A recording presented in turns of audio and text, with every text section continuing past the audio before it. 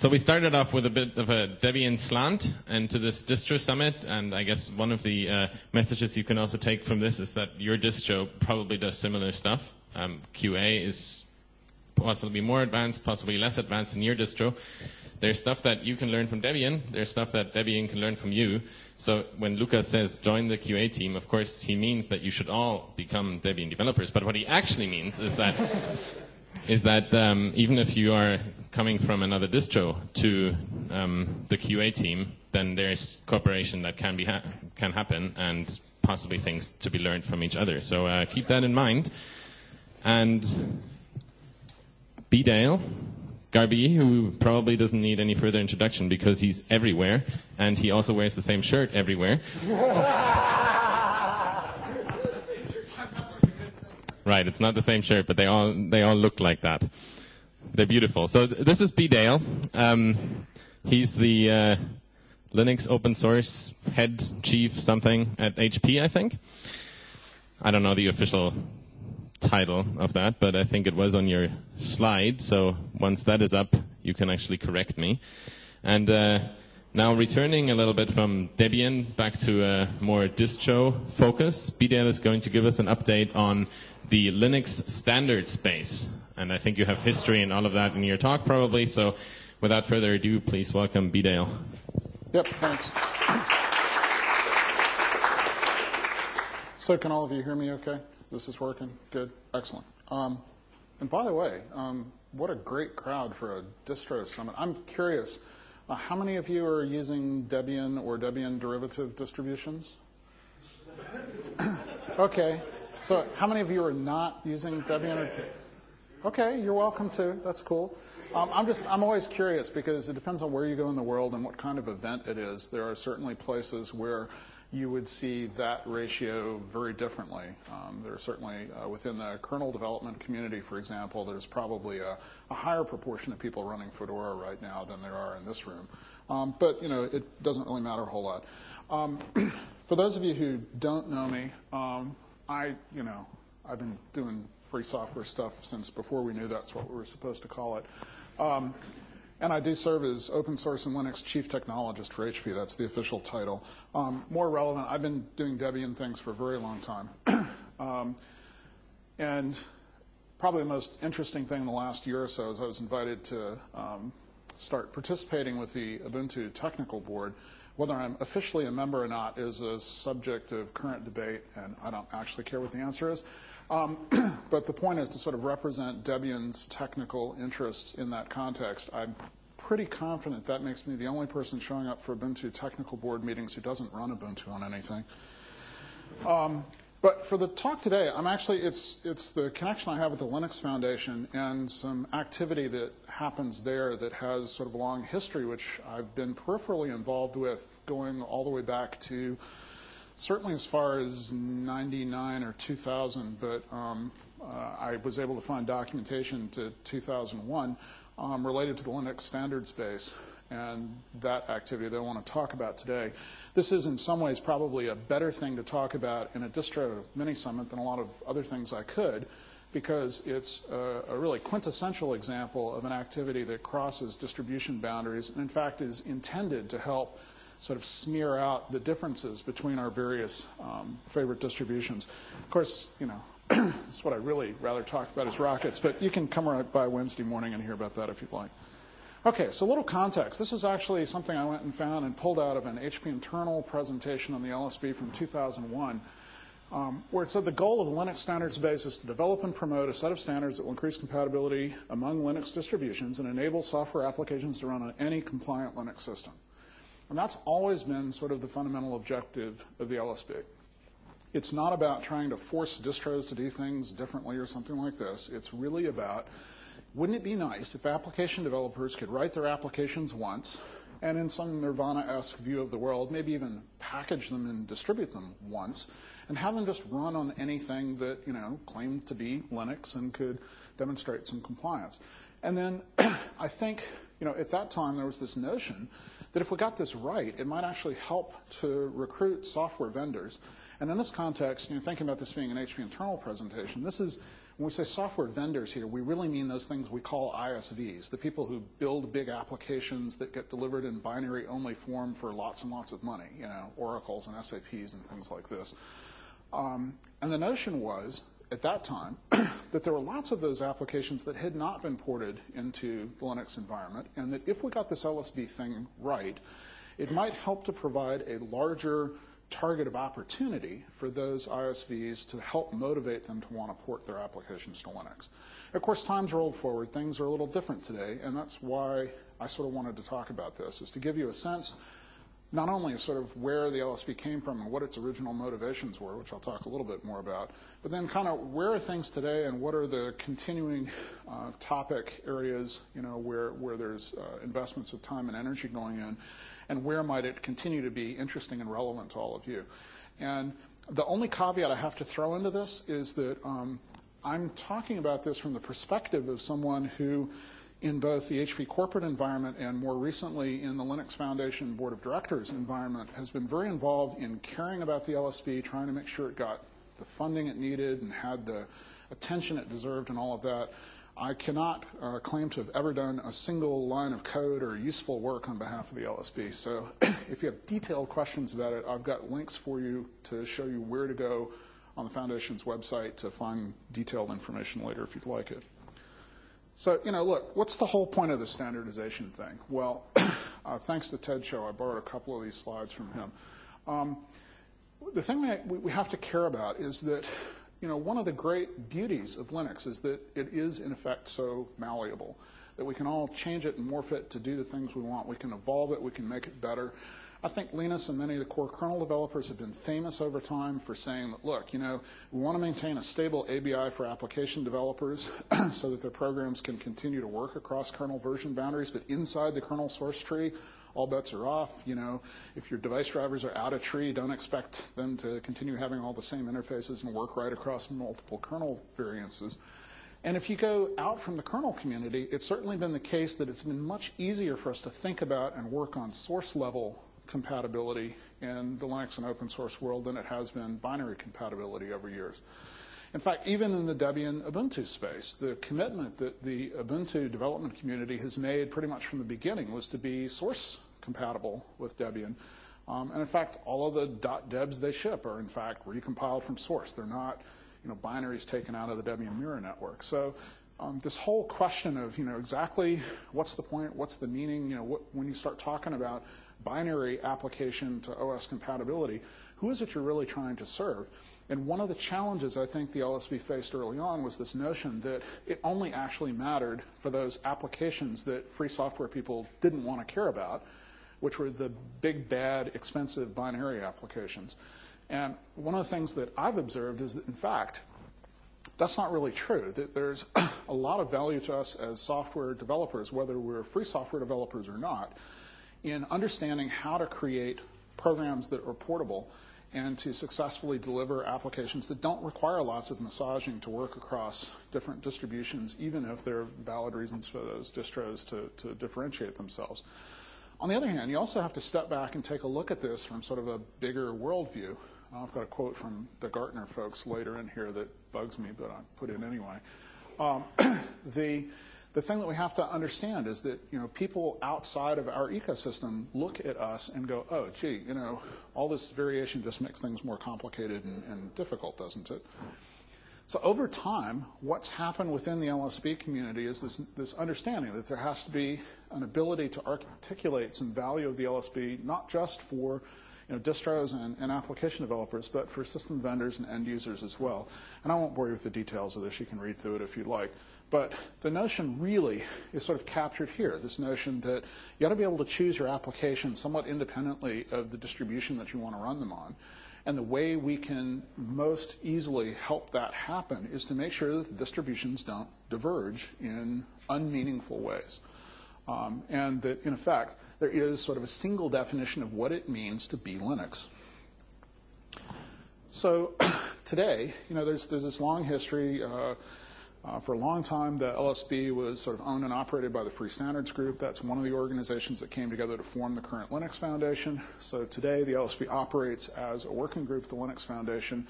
As a consequence, the CTO of the Linux Foundation is nominally sort of responsible for the care and feeding of that from an organizational standpoint. Until recently, that was Ted Cho, but with Ted's change of jobs and so forth, and the fact that his term of loan from IBM to the foundation was coming to a conclusion anyway, the Linux Foundation CTO position is currently open, and Jim Zemlin is interested in trying to hire somebody. So if you get all excited about that, feel free to ask me questions later in the week. And, well, you know, enough for the job description thing. This has been identified as a key activity by those of us who are members of the Linux Foundation Board of Directors. And the reason is that we're very interested in trying to make sure that Linux as a brand stays meaningful going forward, and that there is, in effect, sort of a single definition of what it means to be a Linux system. And it's come over time to be sort of integral to some other activities. I'll talk about that in just a minute. So what really are the objectives today? I think the real key is this idea that the LSB, in some sense, defines what it means to be Linux. That if you have a platform, an operating system distribution that can be demonstrated to be compliant with the LSB, then it's Linux. It's a good Linux system. And it also provides sort of a common interface to which application developers can code and expect to have things work uniformly across platforms. It does this by minimizing these unhelpful variations between distributions. And to be a little more specific about that, the biggest area of focus so far has been on shared libraries and on both the versioning and the definition of the interfaces to those libraries. There have been some really embarrassing moments in the last few years where different distributions changed the so names of different libraries at different times, and what it meant to be version 3 of a particular library got confusing. And that's the kind of stuff that drives application developers crazy and drives end users even more crazy, because they don't necessarily have the technical wherewithal to unravel it and figure out what the problem really is. Now, if you never try to run any code that wasn't compiled and delivered to you by your distributor of choice, you might never ever see those problems. But the reality is, no matter how great the distribution is that we choose to run, there always seem to be these times where we end up taking some little piece of something that we want to run sometime, whether it's that simulation program for a particular aspect of rocket operation that you just can't get some other way, or maybe it's a media player plugin for a browser or something like this. And all of these things can end up causing problems if we're not careful. And as I said, the LSB has as one of its areas of focus these days, the LSB activity at the foundation, trying to help aid in the development and creation of portable programs. And there's been a lot of documentation products and training materials and so forth created around the LSB that directly addresses that. And it still would be nirvana to have this notion that an ISV, particularly a big binary ISV, might get into the mode where they deliver a single version of a binary package and can expect it to be able to run on a wide variety of distributions.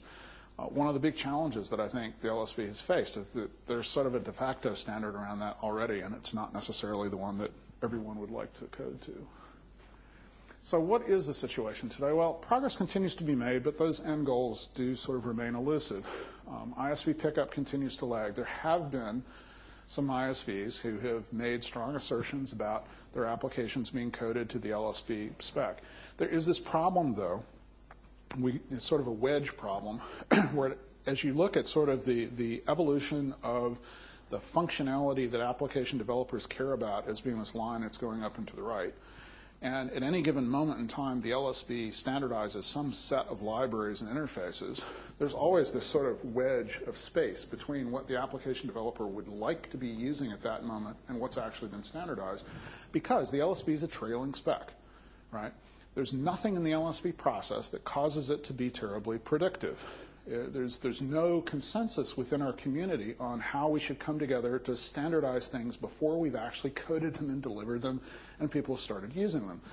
So the good news is, over time, the surface area that's covered by the LSB has continued to expand, and it now covers an awful lot of stuff that's important to a lot of applications. But for any given sort of high-performance software vendor creating something like a big performance-intensive database, at any given moment, would they ever be willing to commit to the notion that the LSB covers everything they care about? We haven't seen a whole lot of that yet. And I guess what I'm trying to convey is that we shouldn't be terribly surprised by that. But on the other hand, it doesn't mean that the LSB has been some kind of failure either. The things it's done have been really useful and really valuable. The other thing is, I've tried to put this in sort of a politically pleasing way. Just for market share mix challenges the perception of need.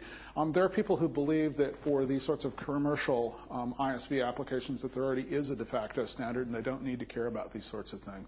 But this is this quote from the guys at Gartner. They say that the elusive portability and single vendor dominance are negative to Linux adoption. And this is analysts looking from the outside in. They're not us. They don't think the way we do about free software development, right? They're looking at this from how do you compare this to commercial Unix? How do you compare this to Windows? How do you compare it to platforms like that? And they're saying, it may not, the magnitude of the negativity is something we could debate, but you have to accept that the fact that Linux isn't a single target, as if Windows were ever a single target, that somehow this is negative to Linux adoption. So we have to care about this. It's important from an industry risk management standpoint and for driving greater Linux adoption for the LSB to stay sort of funded and active. So what's going on? Well, what the foundation has been doing recently is trying to focus on the LSB for these sorts of enterprise applications, because that's where the funding members of the foundation have their greatest interest. But at the same time, creating this concept of a profile sort of in parallel with the core activity. And the first profile that is of great significance is the one that's been created for Moblin. How many of you know about Moblin? This is sort of a mobile netbook-oriented-ish distribution thing that has had lots of attention from Intel in particular, but it's now operating as a Linux Foundation working group. And one of the things that's happened for Moblin is that a profile has been created for a few additional things to specify on top of the core LSB, and the litmus test for whether an application is Moblin compatible and therefore can go into the Moblin App Store and things like that is, do you comply with the checking standards for that version of the LSB and the associated Moblin profile? So for the first time in the Moblin context, we're actually seeing a sort of useful consequence of the existence of all the test suite stuff around the LSB, where it's actually going to be used as the acceptance test for whether an application is considered Moblin compliant or not. So in parallel with that, though, there's this notion that enterprise distributions keep going to sort of, they're stretching their release cycles out because they're starting to understand that enterprise customers deploying big apps don't want to have things rolling all the time. So one of the efforts here is to sort of have the LSB release cycles kind of line up with when the major enterprise commercial Linux distributions are willing to incorporate new shared library functionality into their releases. And so there's this notion that 4.1 ends up being a maintenance release, adding a sort of optional Java support module. And then 5.0 would happen if and when the enterprise distributions are ready to adopt some of the library releases that are currently part of the Moblin ecosystem and part of that profile. So in this way, the work that's being done now in support of the Moblin activity ends up having the potential to benefit the sort of core enterprise users of the LSB over time as the enterprise distributions kind of catch up and are willing to run what are today slightly more bleeding edge library versions. And so there's this commitment on the part of the Foundation's board to continue investing in tools, tests, processes, and so forth that would end up benefiting everybody in this space. Just a couple of words. This is another slide I grabbed from Ted about the Java support stuff. The notion is that particularly when you start comparing Linux to other platforms that might be used for enterprise application deployment, the fact that there are people whose applications want to take advantage of some combination of C and Java technology, or have more Java content than C in some cases, that maybe need some Java content for GUI installers and things like this, it became very important for there to be some kind of Java-ness associated with the LSB. And my understanding of the current situation is it's in effect an optional module where you can claim to be sort of LSB plus J, is I guess what it's called, compliant. And if so, then people writing these sorts of applications can assume that there's a suitable amount of Java virtual machine and related runtime GUI around. I'm not an expert on Java, may or may not ever want to be. So from a resource standpoint, as I talked about, there's this notion now that an important part of the LSB activity is to help developers understand what it means, how to write more portable applications, how to take advantage of the LSB tools and facilities at the Foundation to deliver more portable applications. And so this has become a significant component of this thing that's now called the Linux Developer Network, which is, part of the ever-evolving web content at the Linux Foundation. If you haven't been out to look at that before, ldn.linuxfoundation.org is an interesting place to go look. Everything from jobs that are available to people who might have skills and want to work in this space to the LSB directory in particular gives you a jumping off point to learn about a lot of this stuff. And the emphasis really is on helping developers understand what to do and how to go about writing portable apps. And some of the recent improvements and changes to the tools in the sort of LSB 4.0 timeframe have made it much easier for developers to understand whether their apps are compliant with the current LSB standard or not, and to test those sorts of things. So I'm about out of time, but I'll finish up by giving you pointers to both the page where the LSB working group hangs out and coordinates and collaborates their activities, and then again this LSB subsection within the Linux Developer Net.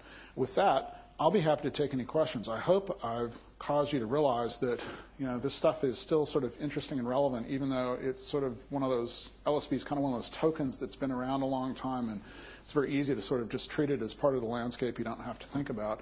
And I'll be around the rest of the week, obviously. If you have questions or thoughts about this, or if you know somebody or you yourself might be interested in that Linux Foundation CTO job, come poke me, and I'll be happy to put a good or bad word in someone's ear, depending on how the conversation goes. Right. Any questions? Yeah. One of the things, when you mentioned interface view and so many changes across one version of a distribution, what does it mean to be version 3 Right. of a given library?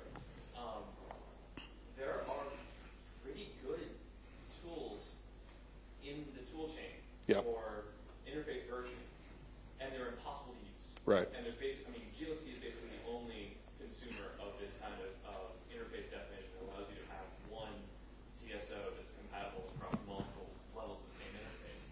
And I see a lot of, in what you're describing here, tools for people developing the applications that want to consume the LSB. Right. I don't have any, is there any work in place to, and is this on the roadmap at all, for developers working on components of the OS that are potentially part of the LSB? How do we get developers to believe in interface compatibility and extensibility as just a common more? Because right now, we break interfaces all the time because it's fun. Are there any tools and process for that to make that kind of thing easier? Right. So to summarize, talked about sort of the user view of this and the application developer's view. What's the what's in it for people developing libraries and other system components that might be incorporated within the LSB spec boundaries? Really good question. I don't actually know a great answer for that. But I will tell you that as somebody maintaining a bunch of packages in Debian, it drives me nuts that several of my prominent upstreams absolutely refuse to do shared library versioning because they just assume everybody ought to want to build everything from source every time. So it's a great question. I don't know the answer. Ted Cho is here this week, and I thought maybe he might wander into the room, but I guess not. Good question to ask him, even though I know he's trying really hard to wrap his brain around new assignments and, get away from this a little bit, but he'd be a good person to ask. I'll certainly take that back as a query for the crowd. Yeah. So, how much time do we have for questions? A couple more? Keep going. Okay.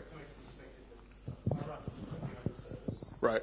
and stuff in Debian, which is the latest version, a lot more money, is now starting to depend on LSB specific direct dependencies. That's then a lot of stuff depends on what a crap doesn't need. And there's issues in some cases where we've got servers that can't be adequate for security for whatever reasons. As servers start to depend on cups because they depend on this kind of LSB. Right. Okay. So the issue is that as distributions start, like Debian, start to incorporate more of the LSB sort of requirement stuff in packaged form, that the dependencies start ending up mushrooming some. I don't actually know a great answer to that. It would be an excellent topic for further discussion here. And in particular, I think you have to get to specifics pretty quickly on this, because my suspicion is that some of this isn't actually mandated, desired, or required or even desired by the LSB spec per se. It's just that the people implementing it have, implementing the package dependency stuff have been lazy and said, oh, well, I know that if we had this here, that requirement would be met, and let's just include it. And I personally have been guilty over the years of taking core packages and saying, well, yes, of course, it's not that expensive. Let's carry this extra library dependency around all the time, and then the people who want it have it, and the ones who don't. Yeah, and then the Debian installer guys come around with their baseball bats and beat me over the head for requiring, an extra half a terabyte of space on the installer media or something. But I'm joking a little bit, but it's a classic problem. Part of what I personally, to get on my Debian hat for just a second, part of what I've always found thrilling about the distro is the notion I can install an absolutely bare minimum system and then just incrementally add the bits I want, and therefore I know why all those bits are there and what they're doing. And this is, this does sort of violate that expectation a little bit. I personally don't believe that this is necessary in order to achieve compliance with LSB stuff. But again, I'm not an expert on the details. We'll have to talk about that some. Can I just quickly interrupt for a second? We were supposed to have a 15-minute break now to allow people to switch rooms if you are interested in other mini-confs. This means that I don't want to kill off the conversation. We do have these 15 minutes if we want to discuss further about the LSB, and I think it's good. Just those people who are looking to go to another session in another mini-conf should probably think about heading out. Those who are staying and who want to discuss a little more about this, please go ahead and hit us with more questions. Hit Bdale with more questions. And I think also that keep in mind that we just had this idea floated that maybe this discussion, we need to further discuss this. There might still be buff room space available, and if any one of you is actually interested to the point of wanting to organize a buff, get together for an hour or two and start talking and get things rolling. So I'm sorry that I interrupted, but we're supposed to keep the schedule. Are there any more questions? Let's keep it going. Yeah. Has there been any move to make the LSB broader and bring in the open Solaris and the BSDs as well, so that when you're LSB compliant, you can actually run across more operating systems? So the question is, has there been any thought given to expanding the LSB beyond Linux to include, the BSDs or Open Solaris or something like that? There are certainly components of the LSB, things like the file system hierarchy standard and so forth, that have explicitly tried to cross those operating system boundaries. The LSB, however, the combination of having Linux in its name and being hosted at the Linux Foundation and all of this sort of stuff, no, I don't think anybody's seriously contemplated that. There's really no reason that you couldn't. And in fact, I personally think, I gave a talk as long ago as LCA in Brisbane where I talked about the fact that everything we did in the name of portability, supporting more processor architectures in Debian and all of this, ended up benefiting everybody by driving the overall quality of the code up and the consistency and the amount of sort of non-laziness that was forced on programmers. And I think the same thing's true here. I think other operating systems benefit from the fact that upstream, library developers and so forth at least feel some, I hope they feel some embarrassment when they get these things horribly wrong, but sadly I have lots of instance proofs of the fact that they don't. You asked a question. It was a good question, so. I was asking, the problem with the other OS is most of them are 2 or 3 times sold as Linux are. Yeah. Despite the fact that we don't have standards. So actually the interesting thing is the Solaris stuff is a little interesting in the sense that there is an ongoing activity by another associated project at Software in the Public Interest to drive Open Solaris into a state where it is certifiable as an open source Unix under the Unix specification at the Open Group. So, sorry, I was just trying to get. Dude, yeah, that's so cool. No. Yay. So there's this thing called the OpenOffice Presenter Console. Anyway. One of the other things that's sort of bothered me about the LSB from a developer standpoint is there are components of it that seem wildly out of scope. There are a couple places where the LSB mandates effectively the Unix API. Like Airno has to be declared this way.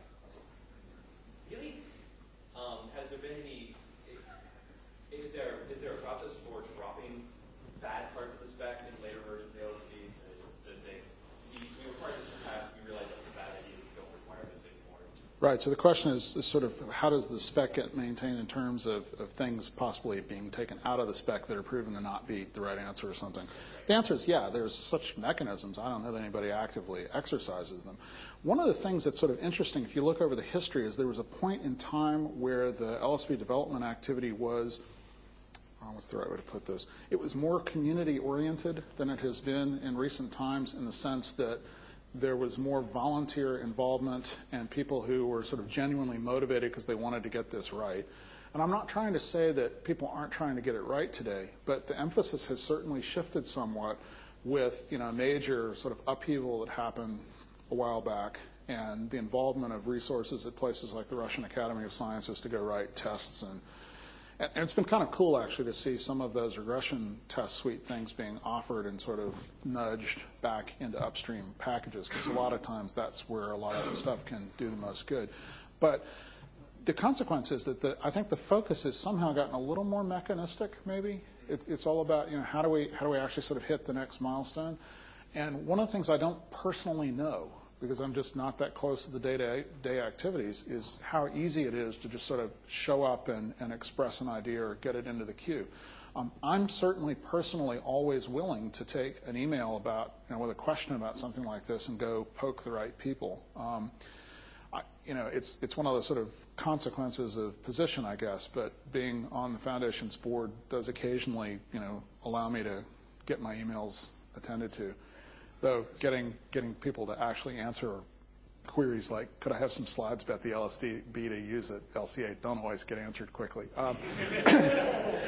Just, it's the way the world works. But no, seriously, I'm always happy to help make those connections and figure out who we can go poke to get things looked at. It's part of what I do. So, okay, well, yeah.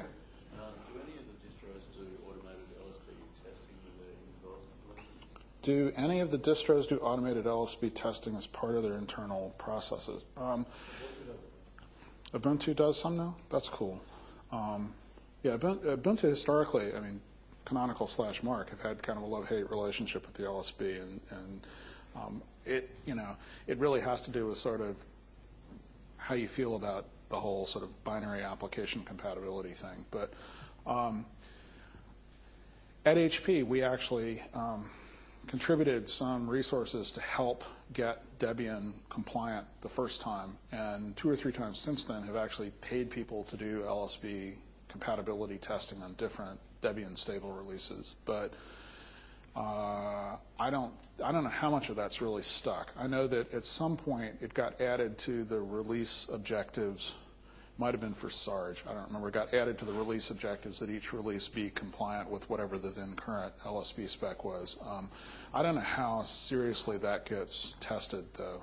I just haven't been paying much attention recently. I don't know anything about what other distributions might do, except that for LSB 4.0, all the sort of relevant distributions did, declare compliance, and I'm not aware of there being many exceptions. Either exceptions written into the compliance assertions or exceptions of distros not caring. So,